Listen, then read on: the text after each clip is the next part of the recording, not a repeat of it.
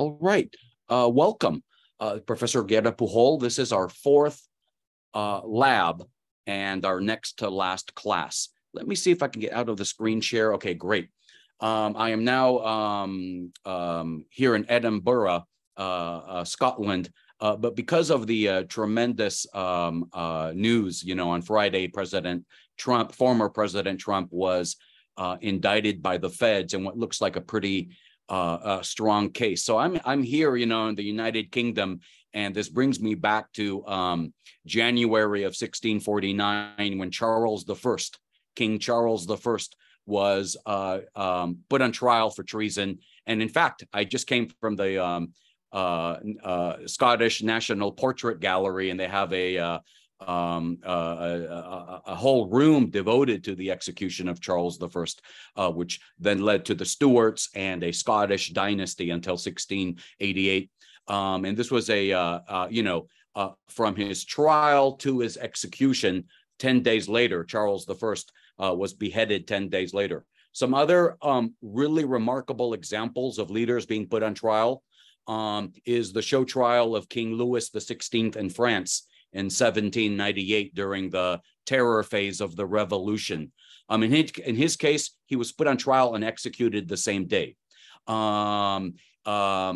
Worse yet would be the case of the Russian Revolution, where the Tsar Alexander II wasn't even put on trial, just shot and his entire family shot by the Bolsheviks.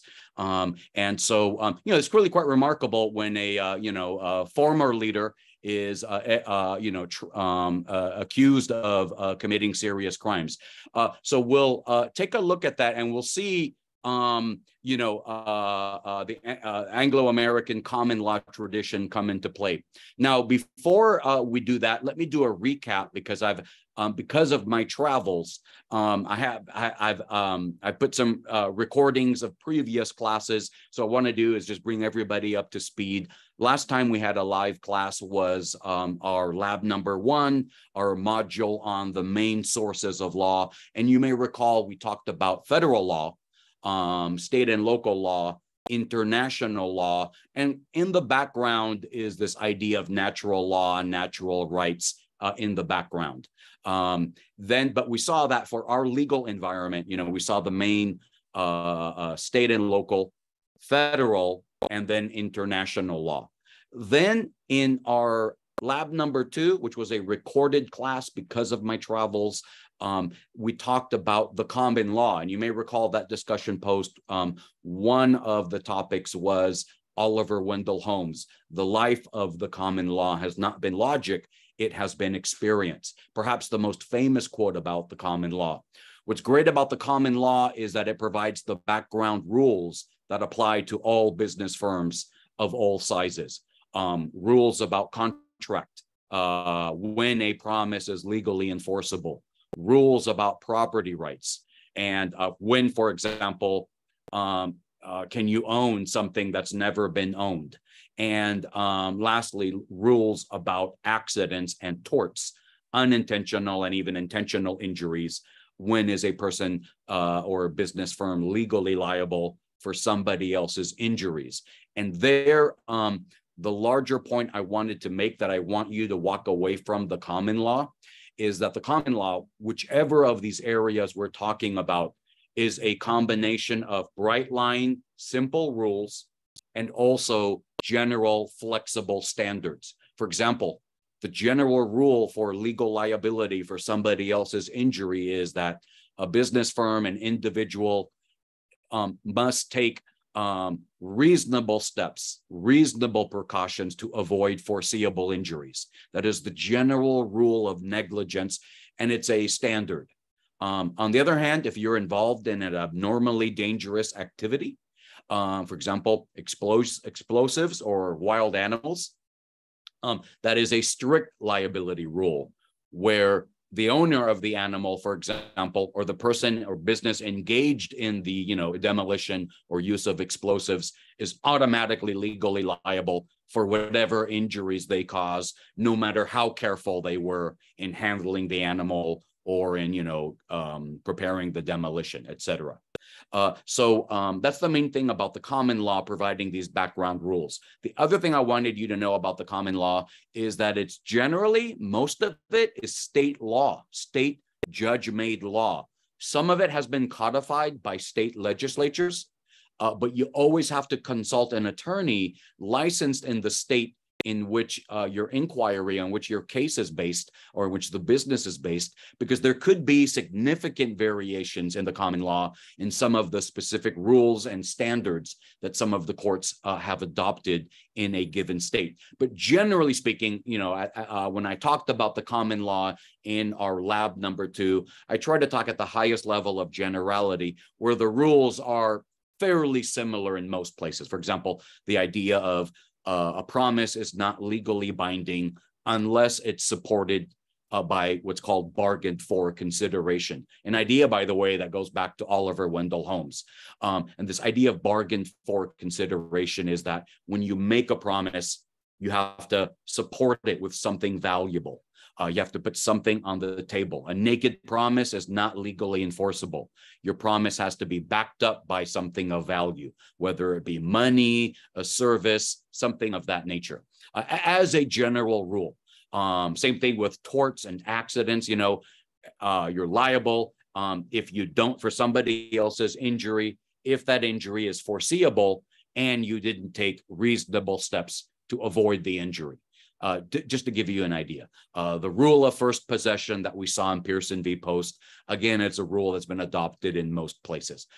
So just want to give you some idea of the common law. Lastly, though, one last cool thing about the common law is that you have it, you know, not just in England and the United States, but in really almost all English-speaking countries have adopted, you know, where England used to have a colony, have adopted the common law. So India and Pakistan, Zimbabwe, Kenya, Jamaica, Trinidad and Tobago, Australia, New Zealand, all of these countries are common law countries. And while there are important variations in some of the specific rules and standards of these places, we do share a common law heritage with these, what are considered now Commonwealth countries.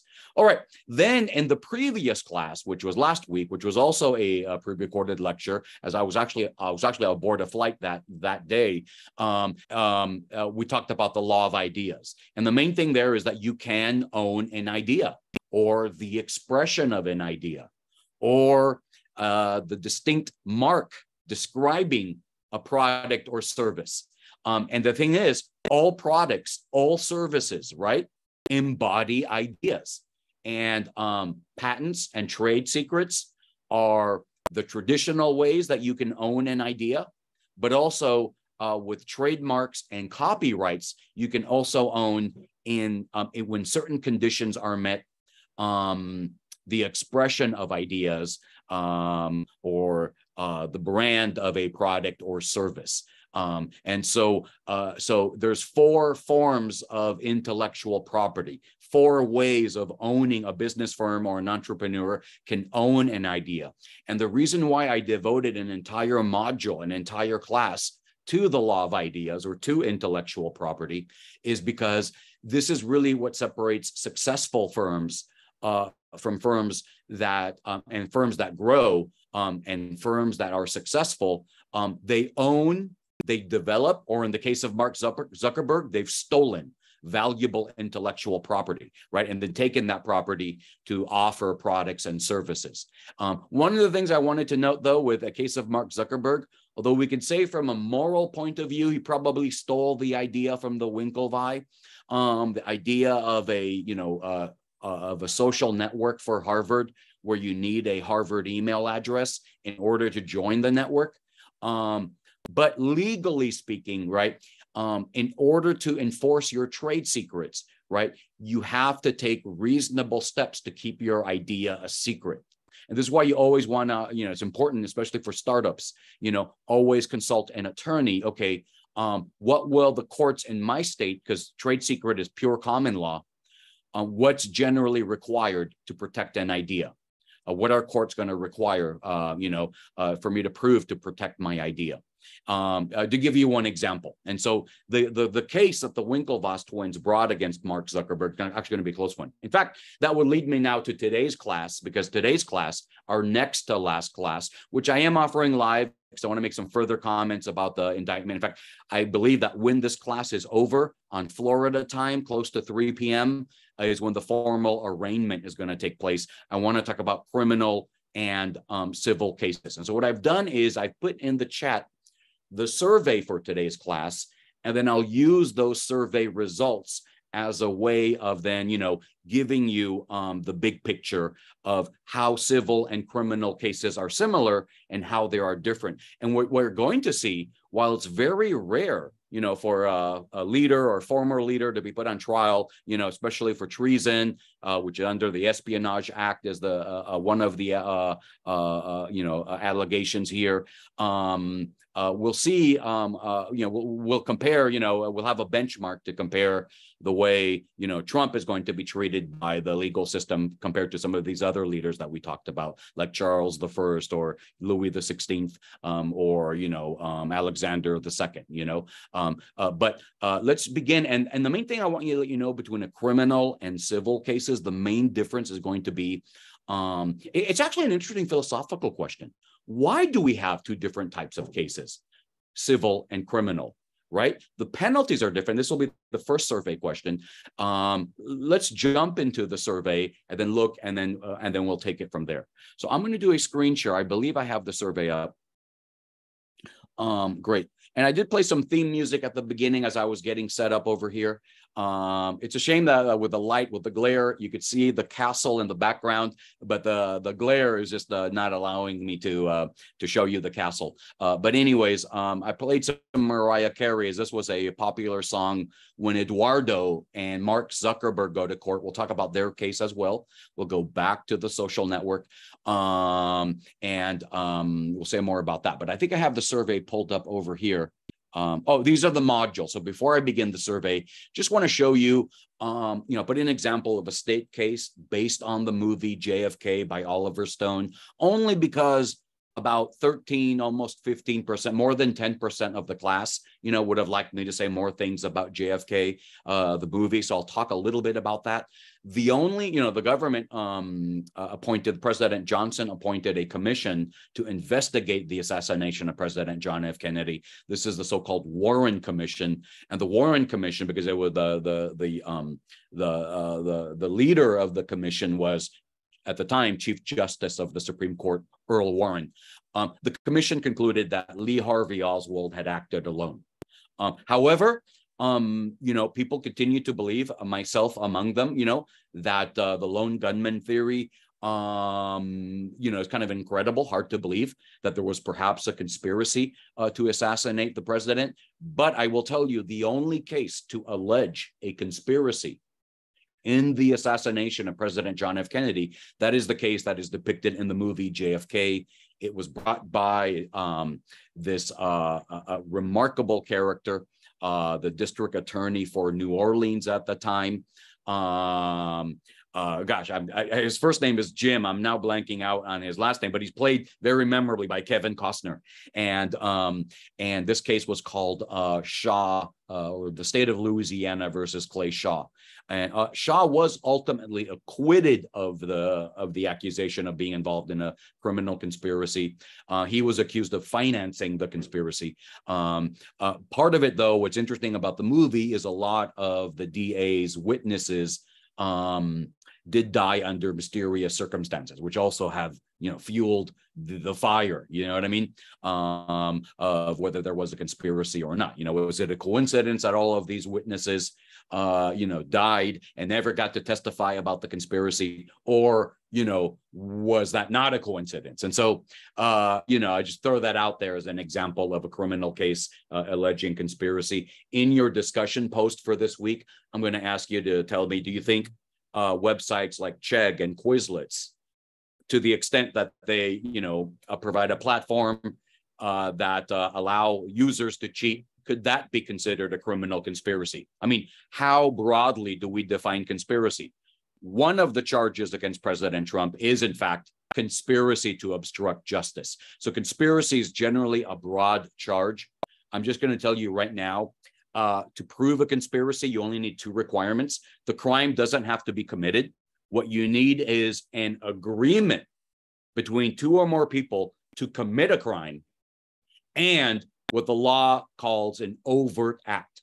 You have to take at least one concrete step to commit the crime, even if the crime is never committed. So the classic example of this would be, for example, if we agree to rob a bank or we agree to rob a Brinks truck, right? That would be a criminal conspiracy if we take a step in that direction. So if, for example, I buy maybe a ski mask and some gloves, and steal a getaway car, in order to, even if we decide to bail out of the conspiracy and not rob the bank, not rob the Brinks truck, we could still be accused of a conspiracy. So if I'm, for example, President Trump, I'm going to be very worried about this, these criminal charges, because even if I can prove my innocence, that, even if, let's assume the best case scenario, you know what I mean?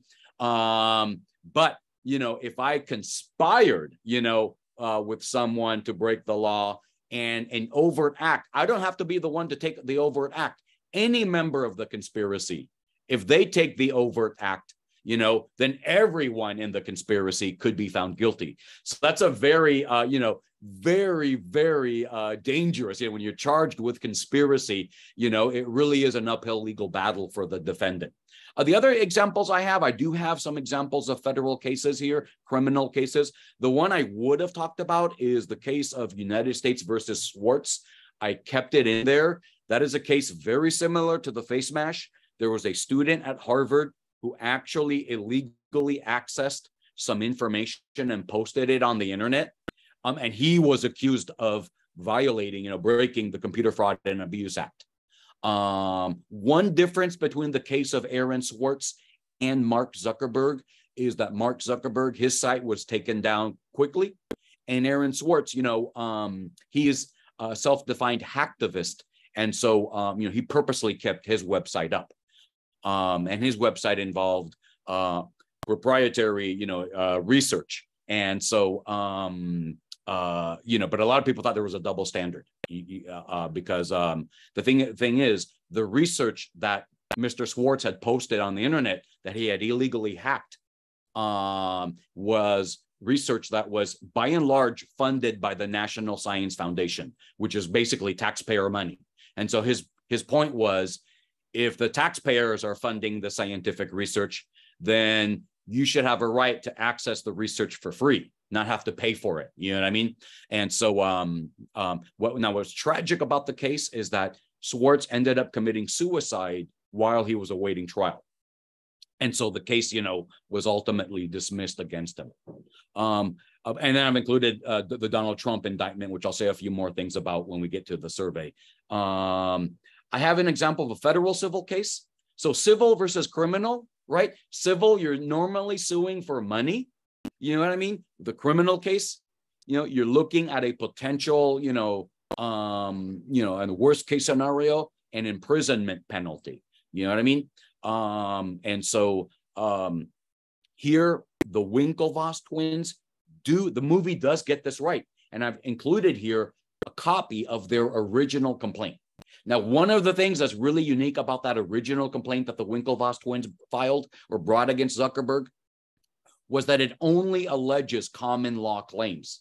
And yet they bring, which is state law, and yet they bring it in federal court. So we'll talk about that in today's survey results. And finally, I do want to talk about the case with Eduardo, and Mark Zuckerberg. In a way, Eduardo feels betrayed. It's like the song "We Belong Together," you know what I mean, by Mariah Carey. Hey, I helped you co-found the company, and here you are diluting me from the company. And so reducing my ownership, from a significant, 1/3 to a very small, less than, 0.03%, as they say in the movie. So we'll talk about that. That was a state case. So without further ado, I just want to let you know what's in the module. And then if you haven't done so, here's another link to the graded survey for this week, for this class. The final project, I've reposted it here. Ideally, you want 2 to 3. I'll allow up to 4. And I'll, if time permits, I'll say a few more things at the end. But let's cover today's class, and let's go then, since we're in the screen share modality, let's go to survey statistics. All right. Now, what is the main difference between a civil case and a criminal case? And you can see here, let me see if I can make this any larger. It kind of gets distorted if I do that. You can see here that I'm going to end the class by talking more about the commonalities, but you can see these are some of the main difference. This is going to be one of those questions where it's all of the above. So, the burden of proof, which is going to be the most important aspect of our legal system, of our ideal of due process, the burden of proof, one of the things that both civil and criminal cases, now it's true, the burden of proof is different. If it's a criminal case, it's proof beyond a reasonable doubt.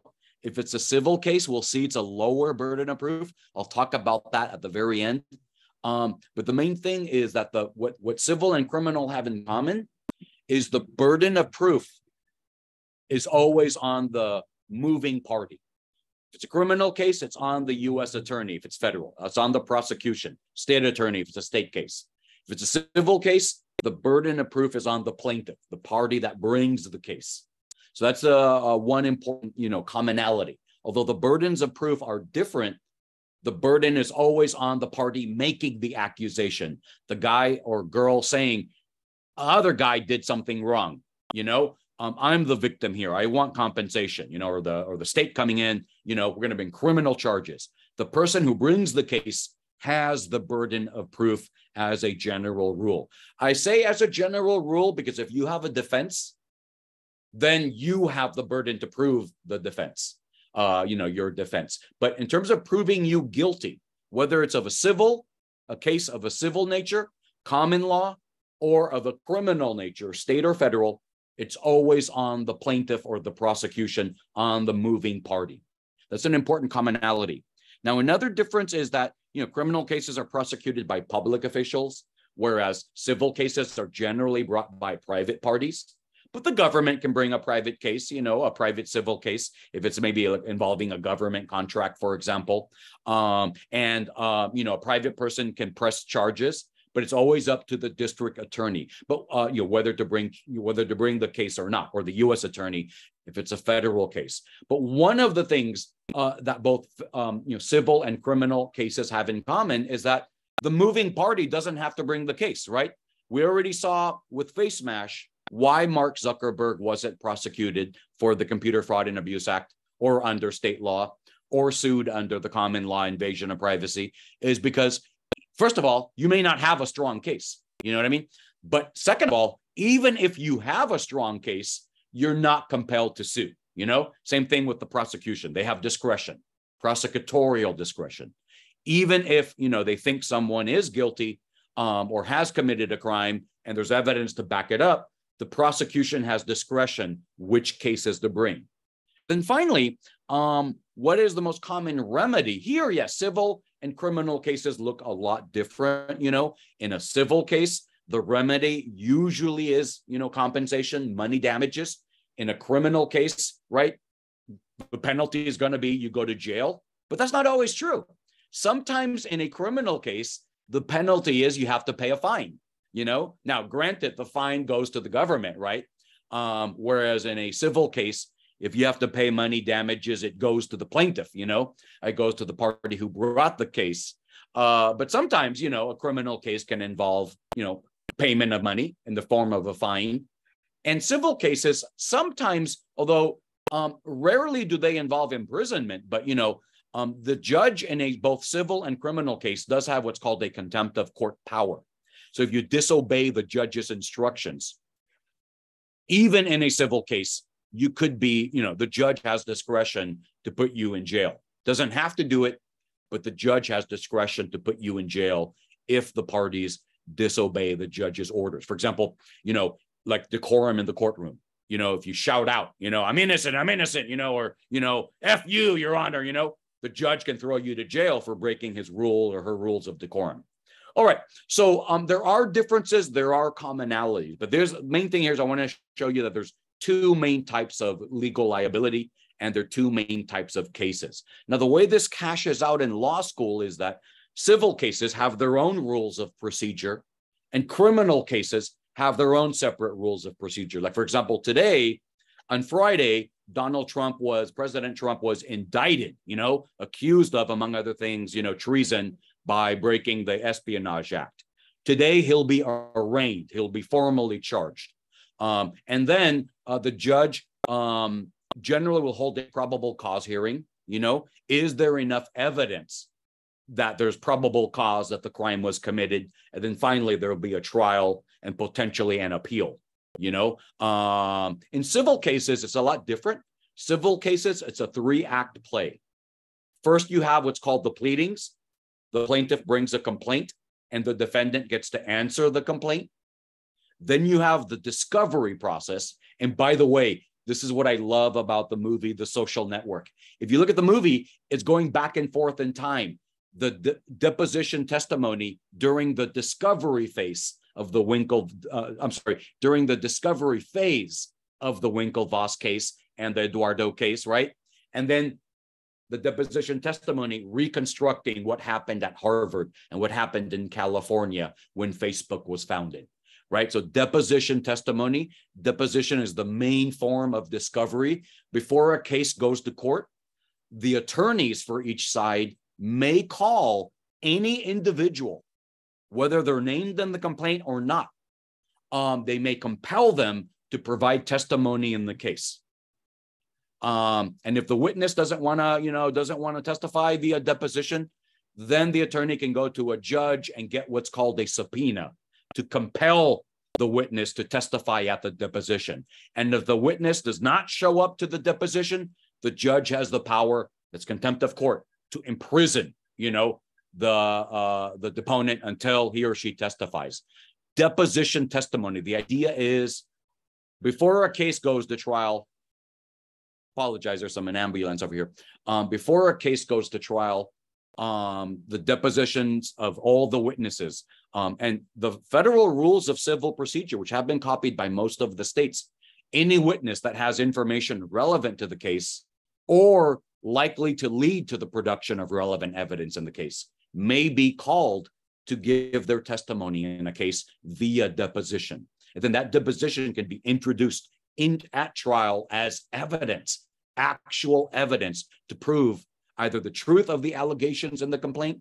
Remember, we're talking about civil cases here, or to prove the defendants, maybe they have an affirmative defense, And then finally, with the civil cases, you have the pleadings, you have discovery, and then finally is when you have the trial and then potentially an appeal. The trial is the last thing. And in fact, it turns out most federal and civil cases, most federal, state, civil, and criminal cases, most are usually either dismissed or settled out of court. And so only actually very few cases do end up going to trial. We'll see why a little bit later on. So I just wanted to highlight what are some of the main differences between civil and criminal cases, but also some similarities. Okay, now let's talk specifically about the Trump case here.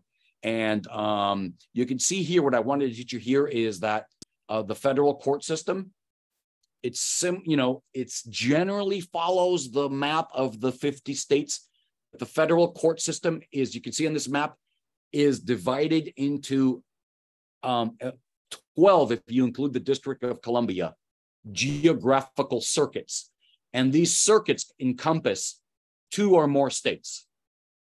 Now, within these circuits, you have federal district courts within each state. Each state of the United States has at least one federal district court. If I can zoom in here without distorting the image, Florida, for example, yeah, you see it gets smaller, unfortunately. It's a little bit hard to see on, here, but Florida, what you're going to see here has a southern district. So there's a southern trial district court in Miami. There's a middle district, and there's actually 2 courthouses, one in Tampa, 2 federal courthouses, one in Tampa, one in Orlando, and there is a northern district. And the northern district is in Pensacola, the trial court. But you'll notice Florida is grouped here with Alabama and Georgia, and there's the number 11. That's the 11th Circuit. So if you have a federal court that goes to trial, a federal case that goes civil or criminal that goes to trial in Florida, in Georgia, or in Alabama, and then one of the parties wants to take an appeal, they're going to go to Atlanta, where the 11th Circuit Court of Appeals is. And then after that appeal, if one of the parties wants to go up to the Supreme Court of the United States in Washington, D.C., that would be the final appeal. But here's what I want you to know about the federal, and this is generally true in all the state courts as well. The main difference between a federal court system and the state court system is that you see in Florida, we just have 3 federal district courts or 3 federal districts, right? But Florida has 67 counties, and each of our Florida counties has its own courthouse, right? Same thing with Massachusetts here. Where Zuckerberg, the face mash incident and the founding of Facebook, Massachusetts only has 1 district court for the entire state, the district court in Boston. That's where the college admissions bribery scandal criminal case was brought. But Massachusetts has something like, I believe, 42 counties, and each county has its own court house as well. So that's the main difference. Here, what I'm asking you in this case is, it's all in the news what all the allegations are. Trump is accused of making a false statement.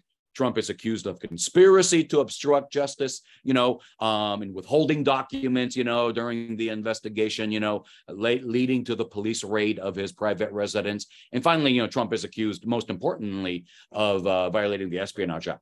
Now, I just want to throw it out there. My opinion is, if you actually look at the history of the Espionage Act, what I see there are cases usually brought, for politically motivated reasons. The first time the Espionage Act was used to prosecute people, it was used to prosecute socialists and communists for their opposition to World War I. And then basically the history of the Espionage Act, as I've studied it, has been, I will say, questionable at best.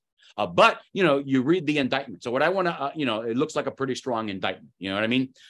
So I want to ask you, where would Trump have the best chances of being found not guilty? Or you could ask the reverse. Where does the government have the best chance of, winning its case? And so here's the thing. When it comes to a criminal case, here's one important difference between criminal and civil federal cases. When it comes to a federal criminal case, the case has to be brought in the district in which the crime occurred, and if it occurred on the high seas or in a, outside one of the 50 states or one of the federal districts, then Congress has to decide which court. And so in the case of the documents with President Trump, right, the documents were taken, I believe, mostly from the White House. So it's in Washington, D.C., right? But they were transferred to Mar-a-Lago, which is located in the Southern District. So this is where the class thinks, where does Trump have the best chance of winning? And notice, by far, Miami. And here I agree with the class 100%. Trump actually, if I'm not mistaken, won. And so did DeSantis, right? They won Miami, right? They won Southern Florida, which historically has been a, heavily like a Democrat, district. You know what I mean? But, Trump, and more recently DeSantis, surprisingly, for a lot of political pundits, won Southern Florida, more votes there, or more votes than expected. But in District of Columbia, New York City, for example, Trump, lost, it was not even close, right? Like 10-1. For every vote Trump got, Joe Biden got 10 votes, you know what I mean? Or whoever the Democrat was, Hillary Clinton kind of thing. So notice this case, if you look at the indictment, it was brought in Miami, however. Personally, I think that's a major strategic blunder that the prosecution made. The prosecution could have brought the case in Washington, D.C. And by bringing, because you could say the crime was committed there, you know what I mean? When the documents were removed, you know what I mean? So we'll see how that plays out. We'll see if that has any difference. But that's the way lawyers look at a case. Now, what's the difference between federal criminal jurisdiction, where, as you see in the Constitution, right, the case has to be brought in the district in which the crime was committed or alleged to have been committed, and civil jurisdiction, civil cases like the Winklevoss twins. You'll notice, for example, I've included the Winklevoss complaint in the module. You can see it for yourself. The Winklevoss sue the Winklevi, as you know, plural, they sue Mark Zuckerberg in Boston, federal court in Boston, you know? And the thing there in federal cases, the test is going to be called minimum contacts test. This is something you learn in law school. I'm not going to ask you about it here, but I just want you to let you know that for civil cases, as long as you have any connection in which the state, in the state of which you're being sued, you can be sued in that state. So Zuckerberg, since he, although now, when he's finally sued in September of 2004, right?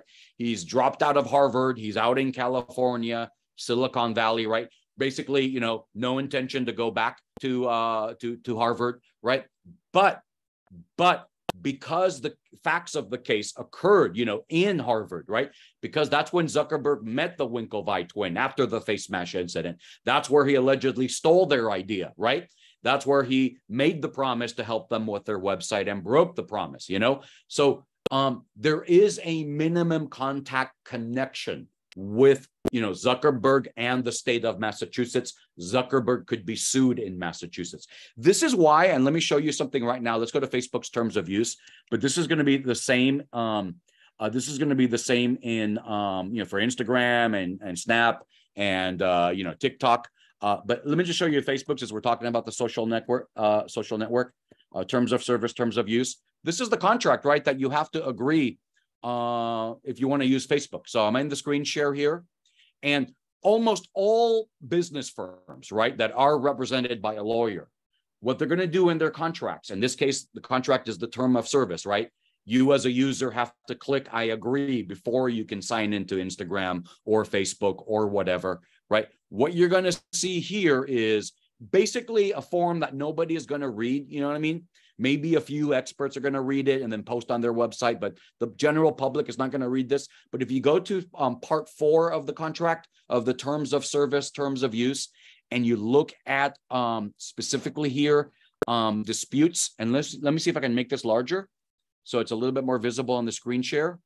What you're going to see is what lawyers call a forum selection clause. Like Zuckerberg does not want to ever get sued again in Massachusetts if his company is located in California, right? And so what you see here, now it's called Meta, of course.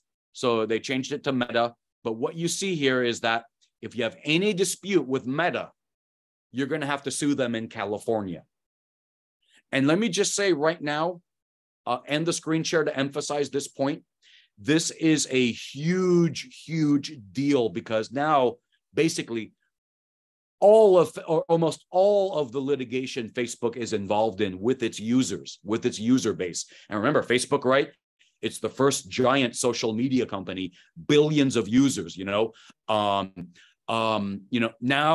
if they want to sue Facebook, it's got to be in California. So basically Facebook, right? They have their own lawyers, they have their own law firms, right?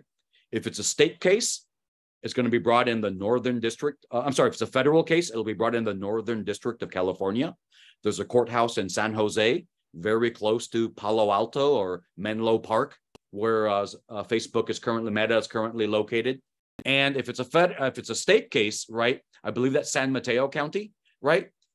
It'll be brought in the local courthouse for the county in which Facebook headquarters are located. What that means is that, think about it, right? Your Facebook's lawyers, right? You're basically dealing with the same judges, both state and federal, every time Facebook is being sued. So you have sort of the inside baseball of how those judges, which judges are pro business or pro Facebook, which judges are pro consumer or pro, the little guy, and then you can adjust your case, your strategy accordingly. You know what I mean? Because Facebook, basically, all of their cases, or most of them, are going to be heard by these two courthouses, the state courthouse in San Mateo County and the federal district court for the Northern District, which happens to be just a few miles away in San Jose. All right. So that's what companies do to protect themselves from being sued out of state, If you're doing business in any one of the 50 states, right, you're going to be considered as having minimum contacts in that state, and you could be sued in that state. But if you have a contract with your customers, with your fellow business suppliers, with your user base, if you're an internet company, right, and that contract contains a forum selection clause, courts have said, look, as long as the clause is reasonable, we're going to enforce it. If the clause says you can sue the company, but you have to sue them in California, we're going to enforce it because Facebook is located in California. That's a reasonable clause. Okay, so let's continue then with our survey results. Let me just go back to the screen share. And I believe the survey was right here. So you can see here, by the way, if you go into the actual Trump indictment, you'll see that it was brought in Miami. That's where the raid occurred. That's where apparently, the idea here is to avoid a protracted fight over whether the District of Columbia has jurisdiction. Where were the Trump alleged crimes committed? By bringing the case in Florida, where the documents were retained, then there's really, there's no doubt that the Southern District, I should say, the district court for the Southern District of Florida, which is in Miami, will have jurisdiction. All right. So next thing, let's talk about Eduardo. By the way, there's a great scene in the movie, one of my favorite scenes in the movie. Let me just go to the modules to show you the scene because it's actually based on true events. And let's go to the module. And I'll play the scene for you because it is a powerful scene. I'll play the first part of the scene. This is called the denouement. This is when Eduardo realizes he's been betrayed by his best friend. Now we're going to have an ad, so let's go ahead and mute that. And when I skip it, I'll say a few more introductory remarks. This is what this whole movie is about. Let's see. I thought I skipped the ad. Here we go. Now, this did happen. It didn't exactly happen when Facebook was celebrating the party for their 1 million users, but it did happen shortly thereafter.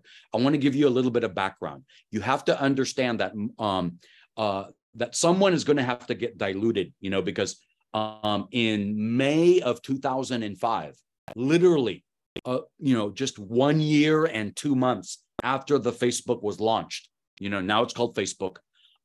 This company of venture capital company called Accel Partners, they're going to invest $13.9 million.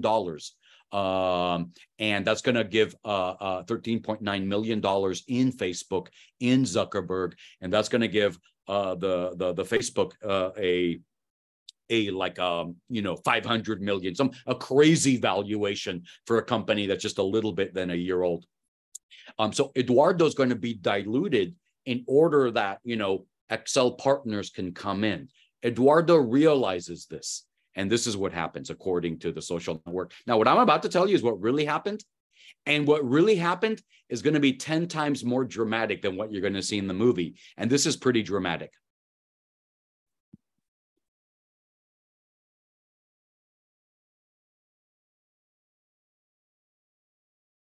Hold on here. Let me see. Let me put the sound back on.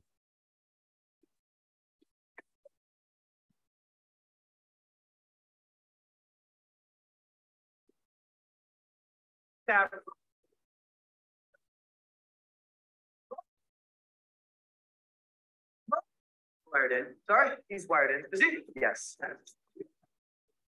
About now, you're still wired in? You issued 24 million new shares of stock. You were told that if new investors came. How much were your shares diluted? How much were his? What was Mr. Zuckerberg's ownership share diluted down to? It wasn't. What was Mr. Moskowitz's ownership share diluted down to? It wasn't. What was Sean Parker's ownership share diluted down to? It wasn't. What was Peter Thiel's ownership share diluted down to? It wasn't. And what was your ownership share diluted down to? 0.03%.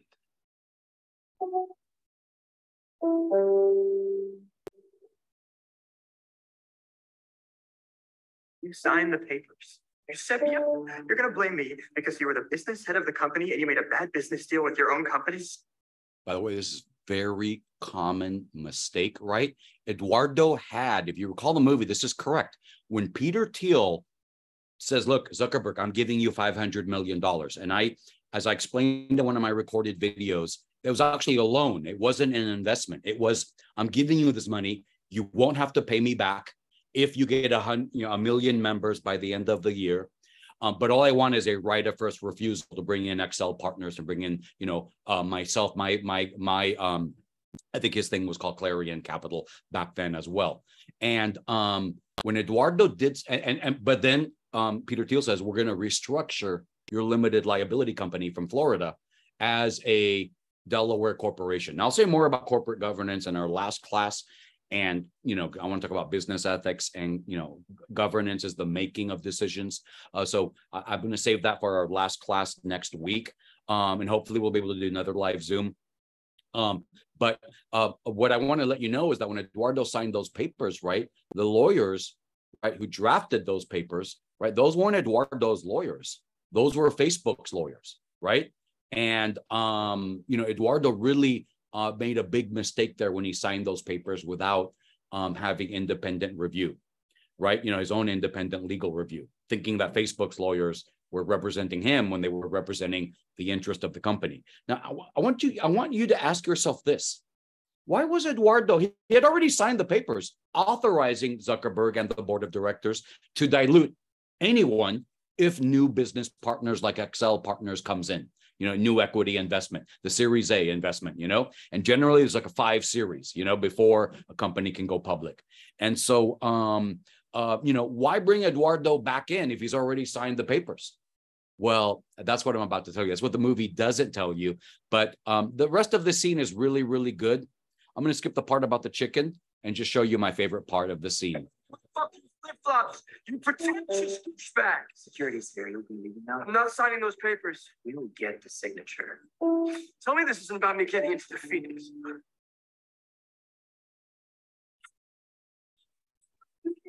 Why did that story about the chicken? What the story about the chicken? What's he talking about? The accused of animal cruelty. Seriously, what the hell's the chicken? And I'll bet what you hated the most is that they identified me as a co-founder of Facebook, which I am. You better lawyer up, asshole, because I'm not coming back for 30%.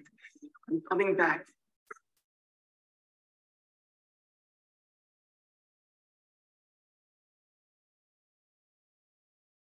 Now, that is an incredibly powerful scene. So ask yourself, right? You're Eduardo, this did happen. He was brought back. Where should he bring his case? One of the things is that you may not know, this is what the class thinks here. Well, this is what the movie is not showing you. The reason why Eduardo was actually invited back, to sign and ratify what he had already agreed to, because Zuckerberg knows he's not going to agree to that once he realizes what's going on. Think about it. Put yourself in a moment in Eduardo's position, right? I think it was reasonable for him to assume that, of course, we're going to have to dilute our ownership stake to bring in new equity investment, the Series A investment, the Excel partners. But he probably thought that everybody was going to be diluted at a proportional basis, fair. But Eduardo is the one who singled out. Nobody else. Dustin Moskovitz, Peter Thiel, Mark Zuckerberg, Chris Hughes, none of the other founders, Sean Parker, nobody else is diluted, right?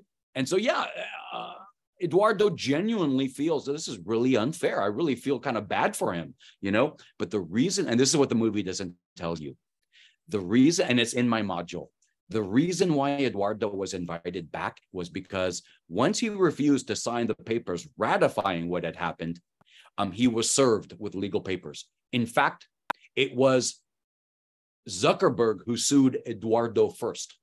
Why? Because Zuckerberg, his lawyers, wanted to make sure that this lawsuit, they know, of course, Eduardo's going to come and sue them eventually, right? But think about it, if you're Eduardo, what jury is going to be more favorable? The class got it right on Trump, right? Probably a Southern Florida jury, especially if it's an immigrant jury a jury that may be aware, maybe pro-Trump, may have voted for Trump, may be sympathetic for Trump, Now, of course, there'll be a voir dire. The judge will try to be neutral, right? But you're going to have to find, people who serve on juries are people who are registered to vote. That's generally how it is. Now, in the state, you may not necessarily be registered to vote. As long as you have a driver's license, you could be eligible to serve on a jury. But I'm going to tell you, the federal, the way the federal juries work is you have to be registered to vote and live in the district in which you're going to be called. And so, Trump is probably going to get a sympathetic jury. Now, imagine you're Eduardo. What jury do you prefer? A jury in California or a jury in South Florida? Now, you may not be aware of this, but Eduardo, unless you saw the movie, watched it closely, Eduardo's family had immigrated from Brazil to South Florida. They lived in Coral Gables. I know Eduardo now lives in Singapore, if I'm not mistaken, but at the time, he grew up in Coral Gables in South Florida. Think about it, right? What jury do you prefer? Wouldn't you prefer a South Florida jury, a Hispanic jury, an immigrant jury, a jury that may have contacts, family, and friends with Hispanics? Remember, Eduardo is a young guy whose family is from Brazil, right? Wouldn't you prefer a South Florida jury over a California jury, right? A tech-friendly jury, a jury that, probably works in the tech industry, a jury that's not going to be Hispanic or predominantly immigrant, is going to be, Northern California, jury. This is what, of course, if you're, and now ask yourself the same question if you are Mark Zuckerberg. If you are Mark Zuckerberg, right, you definitely don't want a New York or a Florida jury, right? You would prefer a Northern California, Silicon Valley jury to hear your case. You would prefer that jury because that jury is going to, first of all, know who you are. At that time, Zuckerberg, was a very popular guy, creating a very popular startup, providing a very popular, Facebook internet service, social network. And so, and it's a jury that, of course, if they work at Facebook, they're going to be recused, but they very likely either work in the tech industry themselves or have family and friends that work in the tech industry and know what Facebook was, what an asset Facebook was, at least at that time, to Silicon Valley, to Northern California. And so this is something that I want to say where I disagree with one aspect of the movie where the Winklevoss twins are portrayed. They kind of say we lost the first mover advantage because Zuckerberg did get to launch the Facebook first before we got to launch the Harvard connection.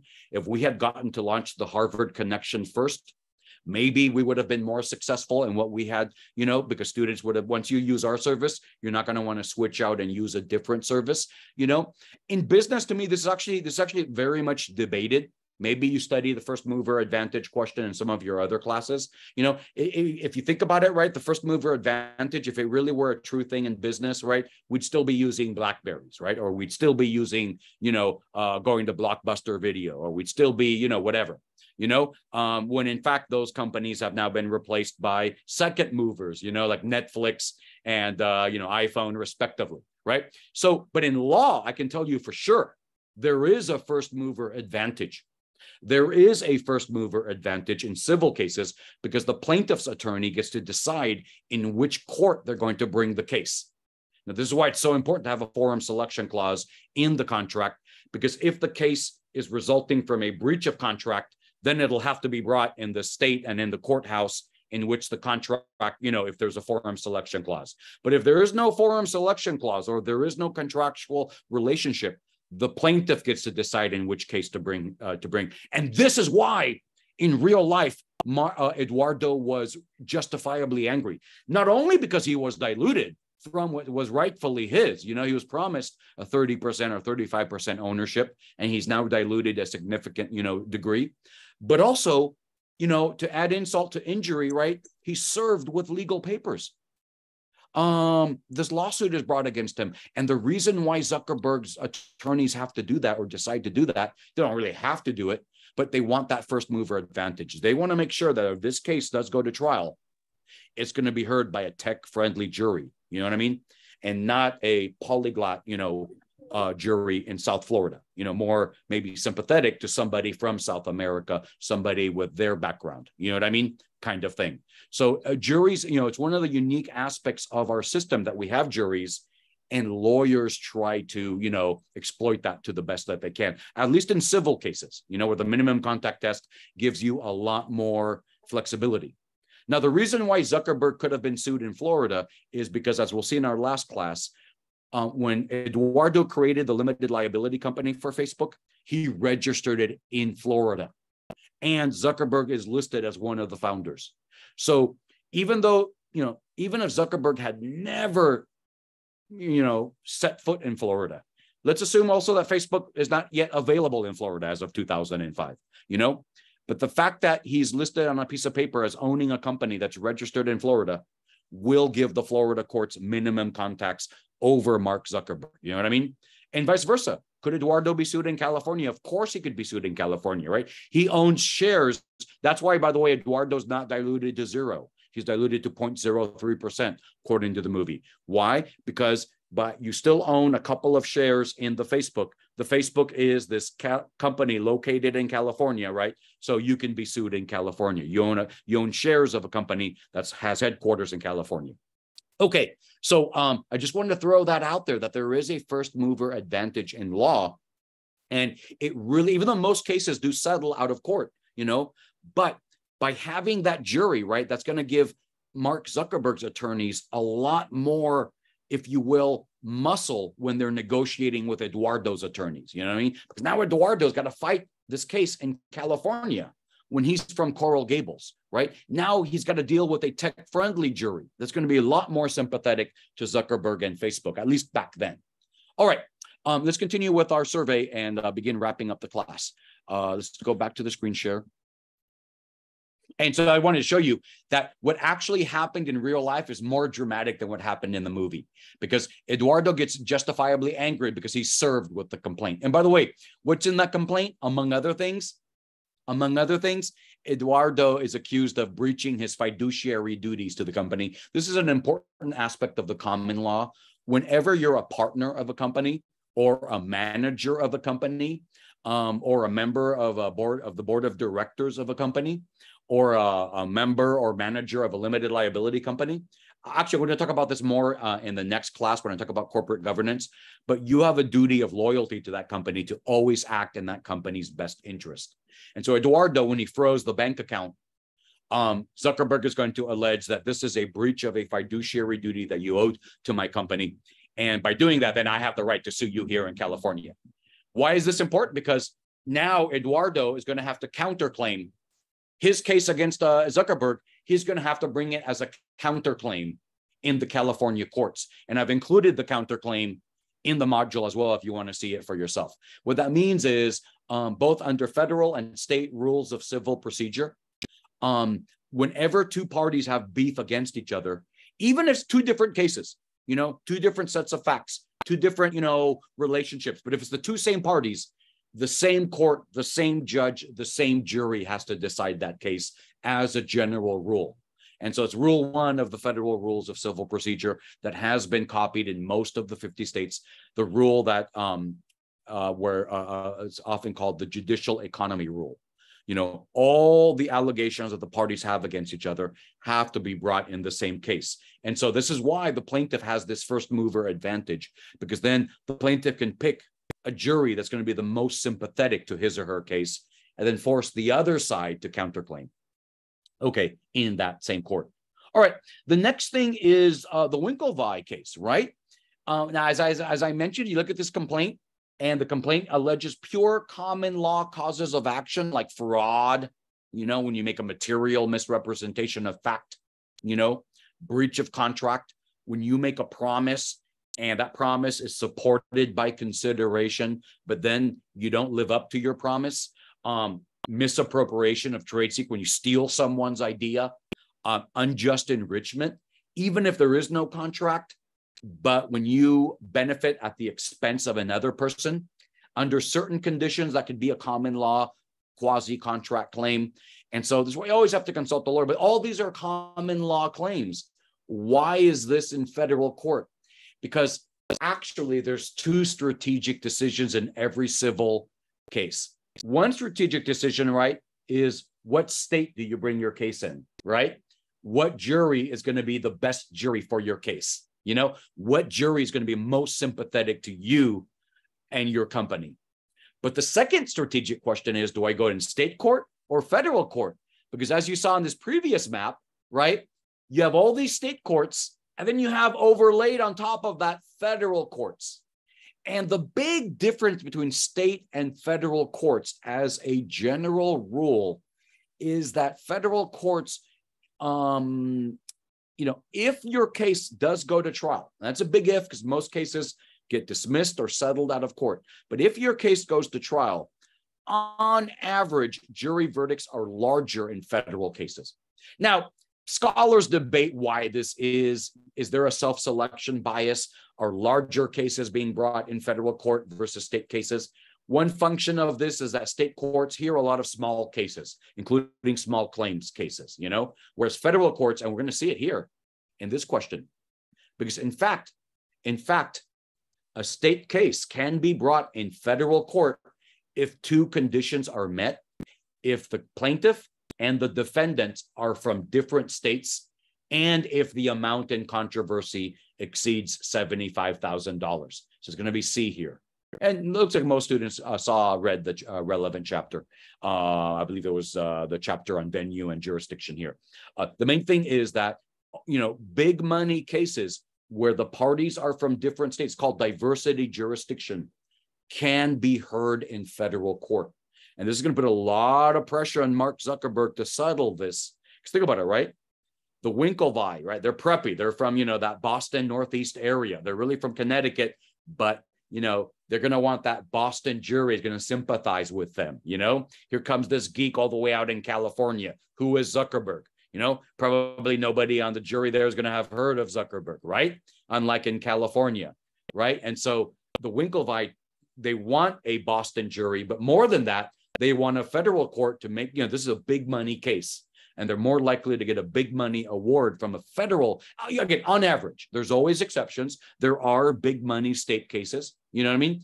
There are smaller money federal cases, but as a general rule, on average, federal juries tend to award, higher verdicts, and so that's one of the advantages of going to federal court. But there's no one size fits all. There's a lot of different factors going on, in deciding whether I go to federal court or state court. Other considerations are the docket. How many cases does the federal court for Boston have versus how many cases does the local state court for Middlesex County in Cambridge, Harvard have, right? There, the tables might be turned because the federal district court for Massachusetts only have, we could go on the website, it's only going to have 10 or 12 federal district court judges hearing all the federal trial cases for the Commonwealth of Massachusetts. Whereas Middlesex County, right, may have 4 or 5 judges, but hearing a smaller number of cases. So there could be different factors at play. You know what I mean? In terms of how fast the case will be decided and, the possible verdict award. And this is lawyers, this is basically the inside baseball. These are the unwritten rules. These are like, okay, where do I have a better chance of winning my case? What jury, what state? And then within a state, do I want a state jury or a federal jury? And again, that will depend on the nature of the case and the nature of the, the type of, and the state in which the case is brought. As you can imagine, there can be a lot of variety in a country where you have 50 states, and each state has a courthouse for each county, and then federal district courts in each state as well, overlaid upon that. All right. Our next to last question here is going to be, now this is really, really important in a civil case. What is the burden of proof? Let's see what the class thinks here. It's not beyond a reasonable doubt. It's not beyond a reasonable doubt. That's a criminal case. State or federal, right? Proof beyond a reasonable doubt. Civil case is different. Civil case, you're just asking for money damages. The proof beyond a reasonable doubt is down here. Let's go in this other order. Reasonable suspicion. It's not reasonable suspicion because reasonable suspicion is the standard I had a student once, he said, professor, the House always wins, like when you try to sue the government, the police, all they need is reasonable suspicion to detain you, even if, there's, they can't arrest you, they can't search you, but if they have reasonable suspicion that you have information about the commission of a crime or that you are implicated in a crime, they can detain you for quote unquote reasonable amount of time to conduct their investigation. Now, what is reasonable will depend on the nature of the crime. Like if it's murder, right? They can hold you for a long time until they investigate that, as opposed to versus as a smaller crime, property crime, maybe. But reasonable suspicion is the standard of proof that the police need just to stop you and ask you some questions. Now, I always get this question, do you have to answer the police's question? Well, technically you don't, right? But here's the thing. This is the area. You see the probable cause? Probable cause is the level of proof the police need to get a search warrant or an arrest warrant. Only if there's a search warrant or an arrest warrant do you have really the legal right to remain silent. There you have technically that's where your legal right to remain silent does kick in as a federal constitutional matter. If you're just being detained, it becomes a little bit murky. It's going to depend on what state you're detained. You know what I mean? In some states, some judges have said, yeah, even if you're just detained, that looks a lot like an arrest. And so you still have a right to remain silent. In other states, like in Florida, reasonable suspicion, the courts have been more pro-police and said, look, no, reasonable suspicion, that's not an arrest. You can be detained for a reasonable point in time. And generally, we're going to compel you to answer the police questions as long as they're relevant to whatever investigation they're doing. And the courts are going to use that reasonable standard that we saw Oliver Wendell Holmes talk about, the objective test. Now, on the other side, it's not going to be reasonable doubt. That's a criminal case. And it's not going to be clear and convincing evidence. That's a strong burden of proof that's generally used in cases involving punitive damages. Punitive damages is when you allege not only that somebody else hurt you, but you allege that they hurt you intentionally, with complete disregard for your well-being. If you're alleging punitive damages, which means you can get not just the amount of damages that you suffered, but also above and beyond, the jury can give you basically, 10 times as much, sometimes even 100 times as much, This is the McDonald's hot coffee case. The lady just wanted $10,000 for her injury. She got third degree burns when she spilled hot coffee on herself. You know what I mean? But the jury awarded punitive damages of $7.6 million because McDonald's that McDonald's in Tucson, Arizona had received over 500 hot coffee complaints in the months leading up to the old lady getting burnt, and completely disregarded the complaints and did nothing to warn consumers about how hot the coffee was and to be careful. And the $7.6 million represented 3 days of sales at the national level of McDonald's, of selling coffee. You would need clear and convincing evidence to get punitive damages. So the standard of proof in a civil case is just preponderance. If I sue you for breach of contract, or the Winklevoss twins sue Zuckerberg for fraud and breach of contract and stealing their idea, all they have to do is prove their case by a preponderance of the evidence. What is preponderance? It's more likely than not. That is to say, whose story does the jury believe more likely? Who is more likely telling the truth? Is it more likely that the plaintiff is telling the truth, or is it more likely that the defendant is telling the truth? Here's why the preponderance standard is so important. If the jury is undecided, if the jury, they're both telling the truth, we can't really say someone is more likely than not telling the truth, or more likely than not, these are the facts that occurred. If it's a tie, in other words, the defendant wins, not guilty. If it's a tie, it's got to be more likely than not that the plaintiff, the person bringing the case, is telling the truth. It's a very low standard. For those of you who are football fans, maybe Tom Brady fans, maybe New England Patriot fans, you may recall about 4 years ago, there was the AFC Championship game between the Patriots and the Colts, and the commissioner alleged Tom Brady had, tampered with the footballs, overinflated the footballs. And there was a very interesting discussion, is this jaywalking? Who cares about the football air pressure? Or did this allegation go to the integrity of the game, that the rules have to be the same for everybody? You know what I mean? Well, regardless of what you feel about the rule, about the air pressure, the NFL hired a law firm to conduct an investigation. And that law firm, led by Ted Wells, a Harvard graduate who's an attorney in New York City, concluded that it was more likely than not that Tom Brady had, in fact, altered the footballs in violation of the NFL rule book. And so more likely than not, the preponderance. I remember what happened. I love sports. I love, shows like PTI, Around the Horn, I love Jim Rome, the Jim Rome show. And they were all saying, oh, this is crazy. What do you mean more likely than not? That's not definitive, but that's the standard courts use whenever it's a civil case, whenever it's a civil case, unless it involves punitive damages, which is a small subset of cases, it's going to be more likely than not, or preponderance of the evidence. Now, the larger point I want to make with burden of proof is that this is part of due process. And I'm going to end the screen share momentarily before we conclude to emphasize this point. Due process is, and I said this at the beginning, the party who makes the accusation has the burden of proving their case. If it's a criminal case, the burden is very high. Proof beyond a reasonable doubt. You may have heard, there's a presumption of innocence in a criminal case, right? We have to presume, or the legal system has to presume, the defendant is innocent.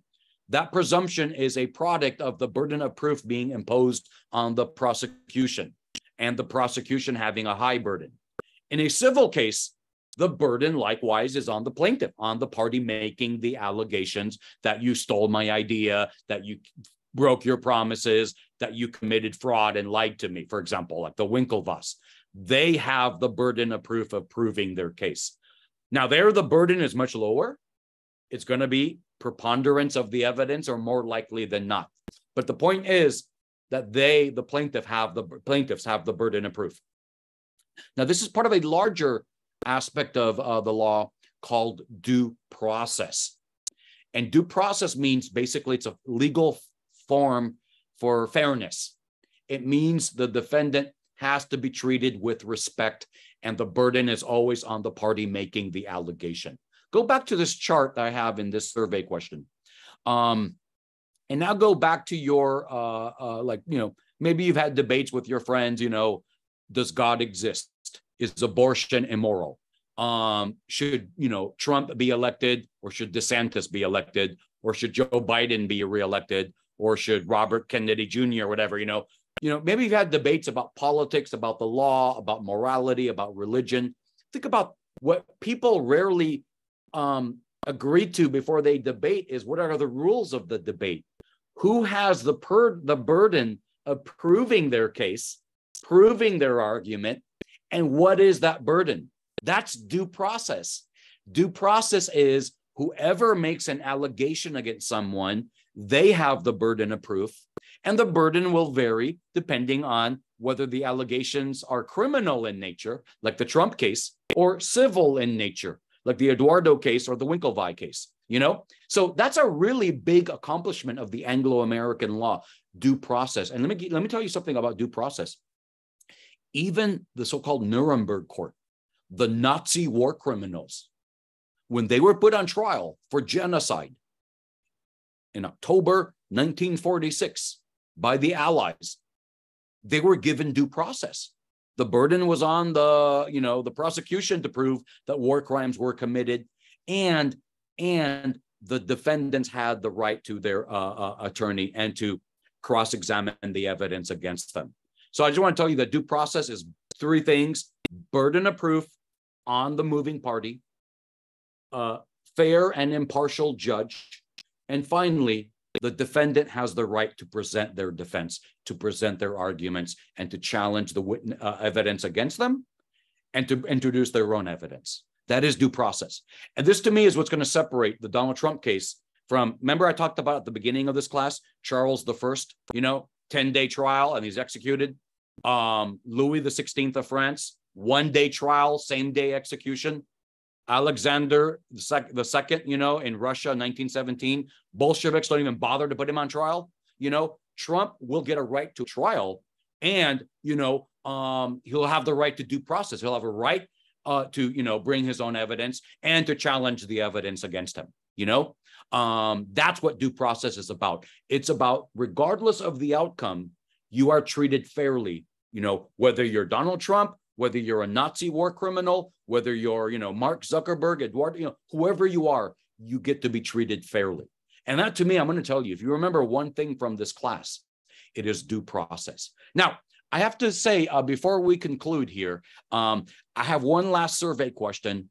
And this last survey question is alternate dispute resolution, like mediation and arbitration. Arbitration especially is quite controversial because, the due process and mediation, it's not there. But what's kind of ironic is, and this is the story of the movie, the Zapruder film, very famous movie, most famous home movie of all time. After Oliver Stone released his motion picture called JFK, public was outraged. Why is this movie not available to the public? It's a home movie. This actually is the most solid piece of evidence, whether you agree with the lone gunman theory that Lee Harvey Oswald was acting alone, or whether you agree, with the conspiracy theories that maybe there was more than one person involved in all this, And so, so the government approved this law as part of, the Congress approved this law as part of the outcry the movie generated. President H.W. Bush signed the bill into law in October 1992. And the law, among other things, authorized the government, the National Archives, to buy the rights to the film and then put the film in the public domain. At the time, because this was a home movie, it was owned by the family of the guy who took the movie. Now, the guy who took the movie was dead, but it was his intellectual property. So the family owned the rights to the movie. And what's interesting is the family wanted $50 million. The family said, look, this is like a rare Leonardo da Vinci painting. Only 12 Leonardo da Vinci paintings in the world. You know what I mean? The last time a Leonardo da Vinci painting was put on sale at Sotheby's in London, it went back then for $37 million. So we want $50 million because this is a one-of-a-kind, most famous artifact, perhaps in all of American history, perhaps second only to the Declaration of Independence, right? And the government was only wanted to pay $1 million. We'll pay you, but we're not going to pay you $1 million, you know what I'm saying? And this is very controversial at the time, you know what I mean? How do you assign a value to something that is priceless? There's no market for home movies showing assassination of world leaders, you know what I mean? So how do you value something like that? And this is a fascinating economic question. And so, interestingly enough, the parties in this case agreed to arbitration. Not even the government wanted a jury trial, and not even the family wanted a jury trial either. And so, I want to end on this note. The two main forms of alternate dispute resolution are going to be mediation, where the judge compels the parties to mediate their dispute, or arbitration. Now, the main difference between mediation and arbitration, there's two important differences, really three important differences. One difference is that mediation, though you have to go, if the judge orders it, you have to go to the mediation session. Mediation is completely non-binding. If the parties are unable to agree to a mediated settlement, the case then has to go to trial. Generally, the judge will order mediation after discovery, but before the case goes to trial, or towards the end of the discovery process, at least one mediation session. But mediation is non-binding. Arbitration, however, the big difference is a judge cannot order arbitration. Arbitration is like a private court. The parties have to agree to arbitration in a contract, either because the contract has an arbitration clause, or like in the case involving the Zapruder film, you agree with the other side, let's go to arbitration, let's avoid the jury altogether. Now, arbitration, generally speaking, the contract will determine whether it's binding or not, but, I've never seen a non-binding arbitration clause. Arbitration is usually a binding deal, and what that means is, you can't appeal, except under very rare limited circumstances where you can prove that there was fraud by the arbitration panel or corruption by the arbitrator or the arbitration panel. Very difficult to prove that, and so the other main difference is, while mediation is voluntary, you go to the session, you talk to the mediator then here's the other side in a separate room. What the mediator tries to do is bring both sides together. And in fact, the Winklevoss case against Mark Zuckerberg, that was resolved via mediation. Eduardo's case, or the case between Eduardo and Zuckerberg, because really Zuckerberg brought the case first to get the Northern California jury, that was ultimately resolved by mediation. Even Joe Exotic and Carol Baskin, probably two people who don't, I can't think of two other people who really despise each other more. The Carol Baskin and Joe Exotic, even they resolved their Tiger King trademark and copyright cases via mediation. So mediation has a lot, it's voluntary. You try to bring the sides together and you avoid the risk of going to trial. Arbitration, what you do is you avoid trial altogether. Now, why would parties ever want to mediate or even arbitrate their disputes? Arbitration is a little bit more controversial, I'm going to tell you, because you give up your right to a jury trial. But if you think about it, you do the same thing with mediation, because by agreeing to the mediated settlement, there's no need for the jury trial.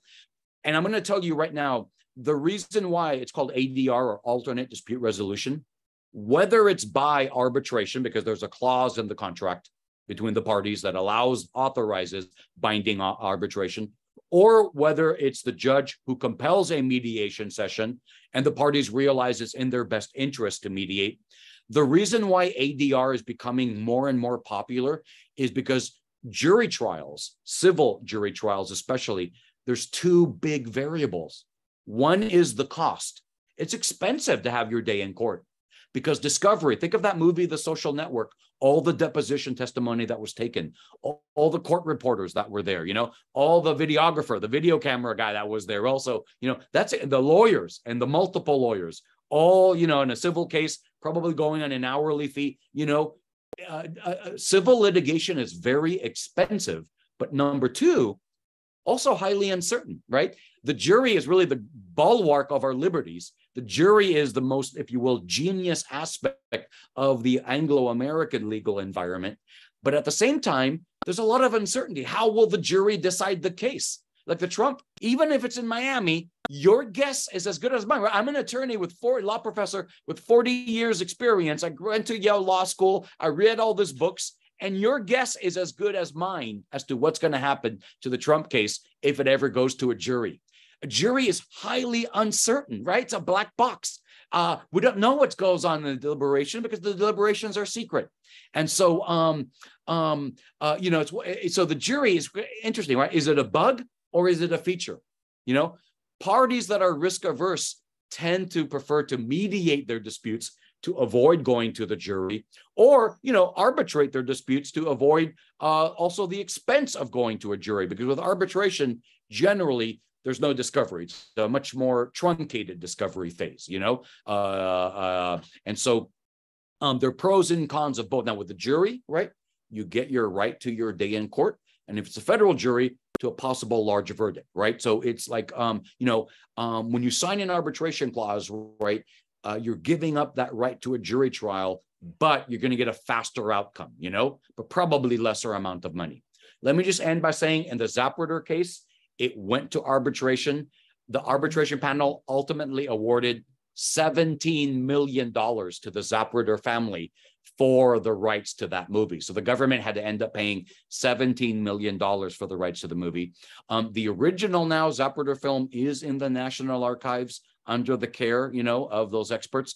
But I believe the government has transferred the copyright, the right to exhibit the movie, to some entity called the Sixth Floor Museum in Dallas, Texas.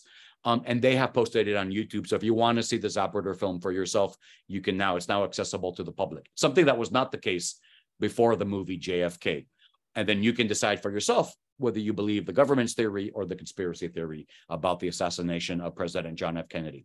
All right, with that, we're going to conclude this class. Quick preview, our last class will be next week I'll try to reconfigure my schedule so we can do one last live Zoom. I will probably still be overseas, so it'll have to be a Zoom, but I'll continue to post the recording as we've been doing. In that last class, I want to talk about corporate governance, the different ways of doing business. But more importantly, I've noticed from previous surveys, students are very aware of the different forms of doing business. I'm going to focus on business ethics and corporate governance. Does a company, regardless of whether they're a corporation or a limited liability company or a partnership, does a company have ethical obligations to society? And if so, what is the content of those ethical obligations? So we'll end the course on that note by looking at ethics, and then we'll conclude our semester. All right, with that, this class is now over. I may have gone a little bit over time. I apologize for that. Good evening to all. Hope to see everybody next week.